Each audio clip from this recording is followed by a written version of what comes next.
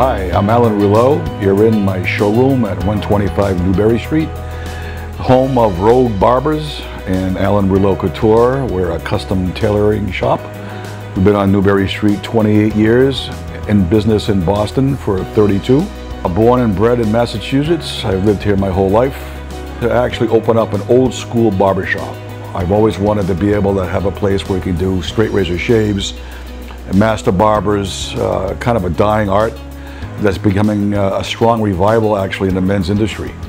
So combining the grooming side and the dressing side seemed a natural fit for us to come in, and then being able to hire master barbers like John Molino and Travis Bone, we're able to offer not only classic haircuts coming in for both father and young sons, we're also doing straight razor shaves, 3 different levels, and we're also just added a whole new line of facials for men.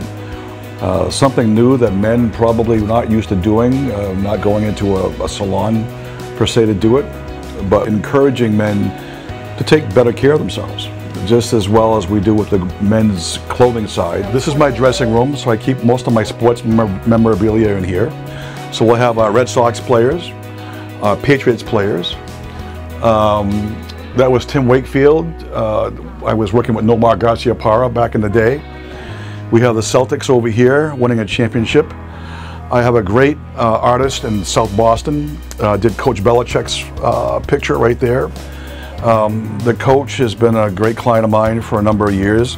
I help him dress when he's off the field, specifically when he's doing his charity events like the Bill Belichick Foundation and the Think Pink, and the events he goes to, such as the Kentucky Derby or a golf classic. I realized that giving back was going to be a big part of my repertoire. So actually, that we've never turned down a charity ever. So from golf events to, we target a lot with children.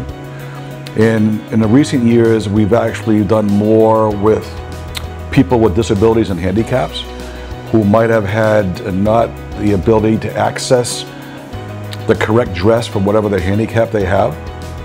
So I started working with the Courageous Faces Foundation about 3 years ago. Met a gentleman named Reggie Bibbs from Houston who has neurofibromatosis. It's a condition where your tumors grow in the nervous system. It's similar to elephant man's disease, and it's uncomfortable, and it can be fatal, and it leads to your body not staying in shape the way it should be. So we were able to create a wardrobe for this gentleman in Houston.